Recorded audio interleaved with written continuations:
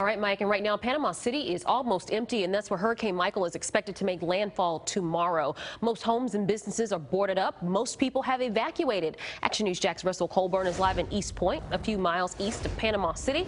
Russell, the wind is picking up where you are right now. Oh, yeah, big time. We headed west from Carabel, and now we're in East Point. Take a look at this. You may be able to hear and see the wind and blowing my clothes. Look at this. The choppy surf coming up to these rocks here. The locals say this is normally a beach, but right now it's just completely covered right now. Very choppy and really high. The water rising all over this area. And the First Alert Weather Team actually telling me just moments ago that this area could easily see between 8 and 13 feet of storm surge tomorrow. So once that happens, of course, we'll be getting out of here. And I want to show you over here the Florida Highway Patrol, just past the First Alert Storm Tracker here.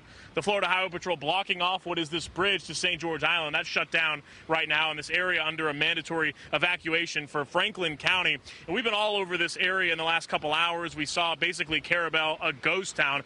As I mentioned, that's a few miles east of here. Businesses boarded up, sandbags, no gas for several miles in that area. Sewer was cut off for people there at 3 o'clock today. This is an area we're going to continue to cover. We just spoke with a couple locals who do plan to ride out the storm. We'll be bouncing around town speaking with more people who plan to stay here, asking them why they plan to stay here despite the mandatory evacuation. We'll have more coverage for you coming up tonight at 10 and 11. For now, reporting live, Russell Colburn, CBS 47, Fox 30, Action News Jax.